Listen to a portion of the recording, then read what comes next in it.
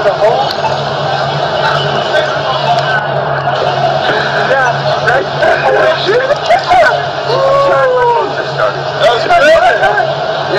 I don't know the drunk guy. I know the guy that took it down.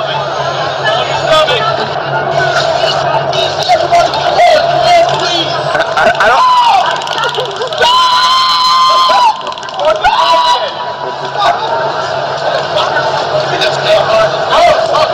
Jeez, man. Jeez. This guy's like a ninja, man. Holy crap.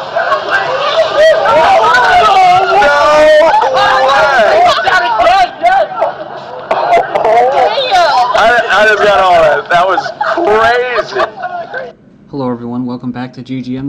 This is part 2 for today's news bulletins, Monday, July 9th, 2012. Alright, so you just saw right there the video is titled, let's see here, Naked Zombie Ninja Attacks 3 Cops on the Loose. Then we have nude carjacker hurts 7 in brutal rampage. A drug-addled man shuts down town as he flips Porsche and breaks both legs of pregnant woman. It goes on here, it says a carjacker, wearing only his socks ran amok in Scottsdale, Arizona today, causing 2 terrific car collisions that injured 7 people and shut down most of the city's roads during the rush hour. It says here, the first car crash was reported to the police at 1:30 p.m., after which the man is said to have left his vehicle, stripped naked, and carjacked a Toyota Prius, pulling the female passenger from the car. It says here, witnesses photos of the destruction caused by the man show him standing triumphantly on the top of the SUV while debris from the smash litters the roadside. And more zombie news. I remember covering this before. Zombie theme park may be headed for Detroit. It's called Z-World, a 200-acre zombie theme park. It says don't expect roller coasters and cotton candy. It says here that Z-World is going to be put into basically a survival ride where people stay at night and try to fend off zombies. It says here if players are caught during the night, they would turn into zombies and go chase their friends.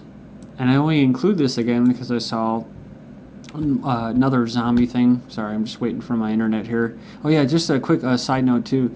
While I'm waiting for my page to come up, my internet right now is 1/10 of a megabyte, and I'm paying for 12 to 14. So right now, I mean, I already got the first video done. It was just too slow to even download, so I decided to continue with the second video recording. So if you don't see them till like late tonight, real late tonight, or tomorrow, that's probably why. So that's if I get them uploaded at all. Okay, anti-zombie Strongholds for sale, and then they have a picture of one, like these little moats around a lot of them.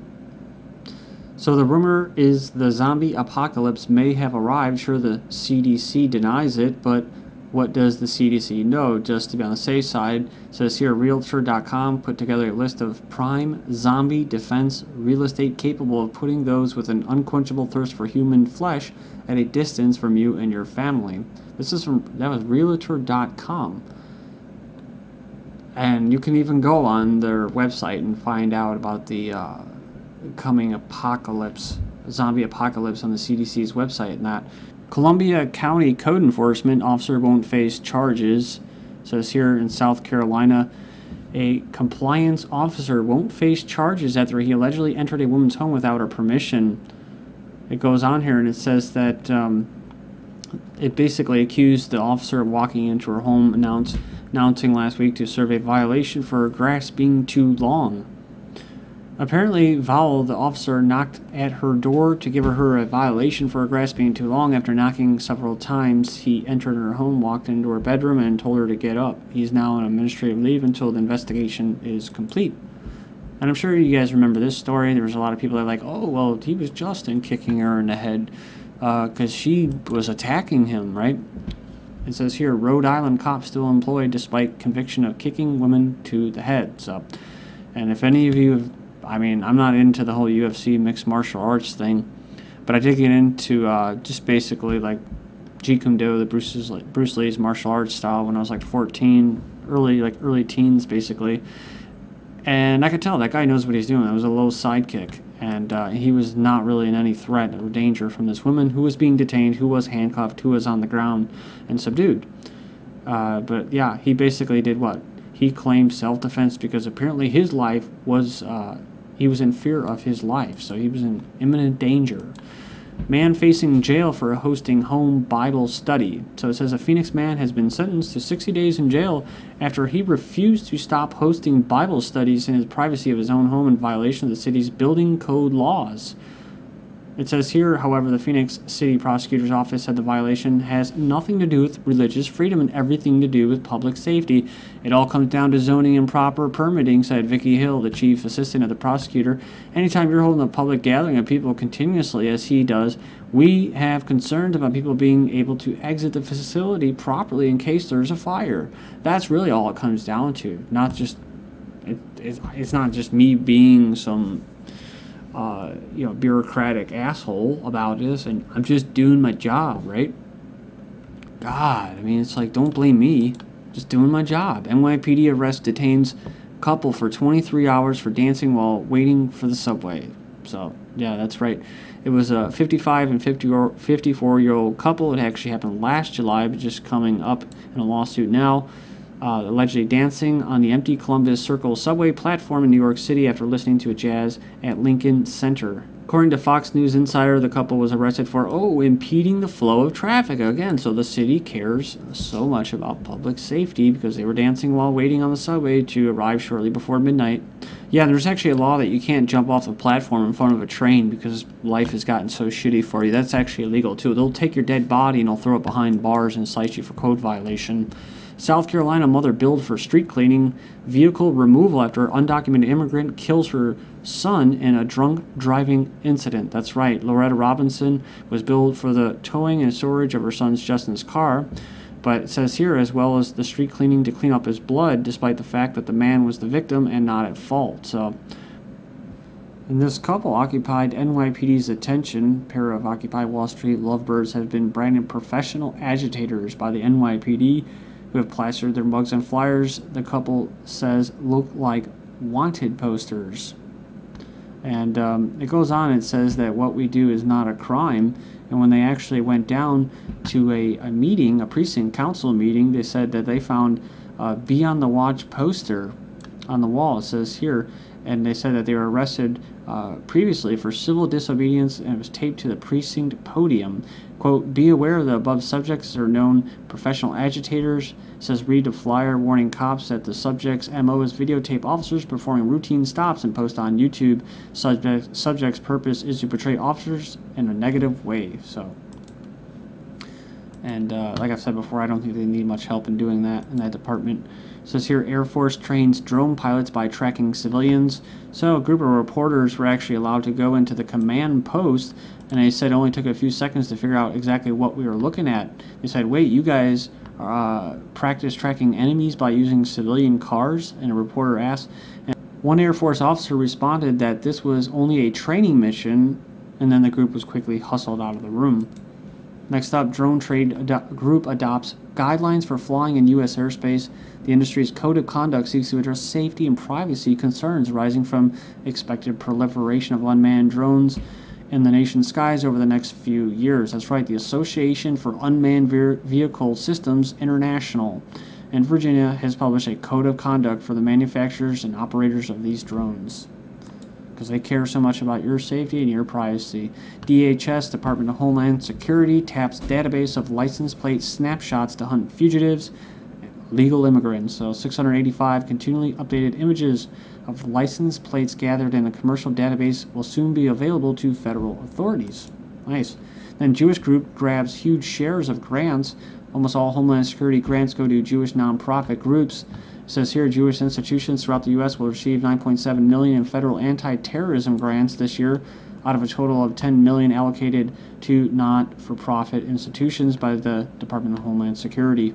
Janet Napolitano, the Secretary of DHS, says, unfortunately, there are risks attendant on the Jewish community that are not attendant on all other communities. Then a report says FBI hopes to launch iris scan database to track criminals. So first with fingerprints and DNA, now database of iris scans are next on the biometric list for law enforcement agencies in a reference to track criminals, a part of a $1 billion upgrade for the FBI. So they're working with a Massachusetts-based company, and they aim to launch a pilot nationwide database of iris scans by 2014. The FBI already has been provided with more than 12,000 iris images from current law enforcement agency clients. I like that. Clients. Most accurate robotic legs mimic human walking gait. A group of U.S. researchers have produced a robotic set of legs which they believe is the first to fully model walking in a biologically accurate manner.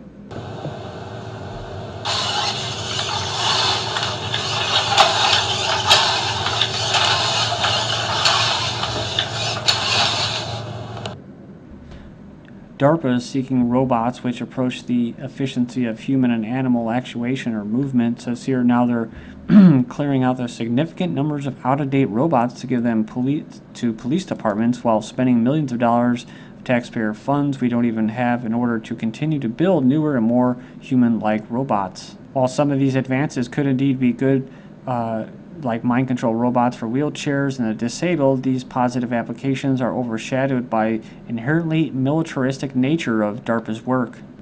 These robots will be demonstrated at but not complete in the second DRC live competition scheduled for December 2014. Clone horses allowed to compete in the Olympics. Says it won't be long before the basketball championship consists of an American squad of Michael Jordan clones squaring off.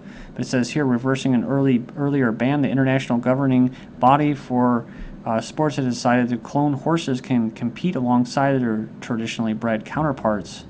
So I guess that'll be good for all the recent bad publicity that they've had with all those horses just dropping dead. Maybe those were already clones. Maybe they were testing them. Who knows? It says here, a free trade ruling could nix county of origin labels on meat. So what does that mean? Basically, you're not going to know where your meat comes from because of free trade in the WTO. So if you want to know where your meat comes from, you won't be happy with the World Trade Organization right now. So last week they announced that the U.S. Country of origin labels, which took effect in 2008, discriminate unfairly against foreign meat suppliers such as Mexico and Canada, followed by Monsanto's launch of a massive campaign to stop GMO labeling. It hasn't been long since the FDA deleted 1 million signatures and comments for the Just Label It campaign calling for the labeling of GM foods after 55 politicians offered support for the initiative. If you're overweight, you should know that there's a vaccine for that. It says here, a new crop of bogus vaccines are claiming to promote weight loss. New study, it says here that the Journal of Animal Science and Biotechnology is promoting the claimed benefits of 2 vaccines which chemically and artificially inhibit the action of natural hormones. And the worst TB outbreak, tuberculosis, in 20 years has been kept secret. The state rushes closure of its only TB hospital in the area. They wasted away before ever getting treatment or were too far gone by the time it began. Most of the sick were poor black men, it says. They say the homeless, the drug-addicted, mentally ill people in jails and that are at the core of the Jacksonville TB cluster. According to the most recent data, the Florida Health Department, 260 cases of whooping cough have been reported throughout the state as of end of June. So again, in Florida. Then from the United Nations Secretary General, no customs, cultural values, religious beliefs can justify denial of human rights. Violence and discrimination against lesbian, gay, bisexual, and transgender people is a human rights violation.